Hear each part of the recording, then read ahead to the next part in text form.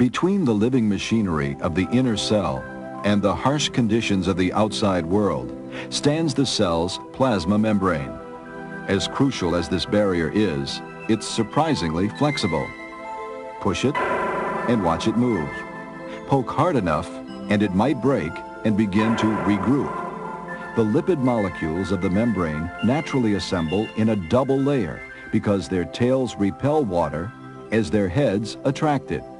Throw in some cholesterol and a few carbohydrates, and you have the basic structure of a plasma membrane. Within these lipid molecules, we also find different proteins which do various things for the cell. For instance, they receive signals from the world outside, or they transport nutrients and waste. So nature composes the membrane with a combination or mosaic of different lipids, carbohydrates, and proteins. And these molecules are not stationary.